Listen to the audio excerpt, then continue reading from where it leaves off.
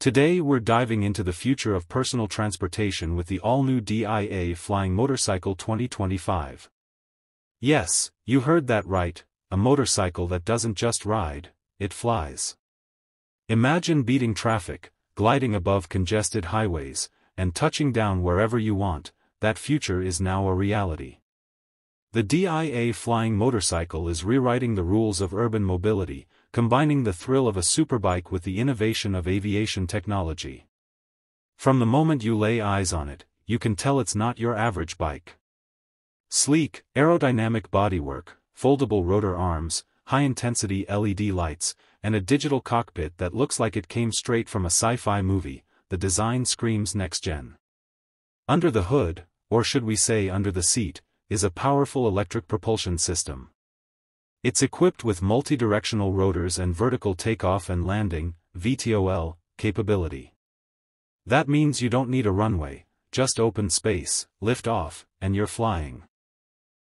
The DIA Flying Motorcycle 2025 can reach air speeds of up to 100 km per hour and a ground speed of 120 km per hour. The range? Around 40 km in the air on a single charge. It's powered by a high-capacity lithium battery that charges in under 2 hours. Safety? DIA has integrated advanced GPS navigation, obstacle detection, automatic altitude adjustment, and an emergency parachute system.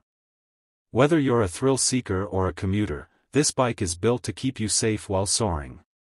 Inside the cockpit, the HUD, heads-up display, gives you everything: altitude, speed, battery status, navigation, and even weather alerts.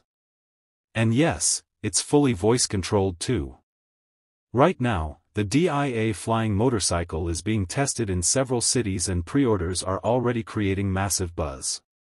It's expected to launch for early adopters by the end of the year with a price tag that rivals premium electric cars.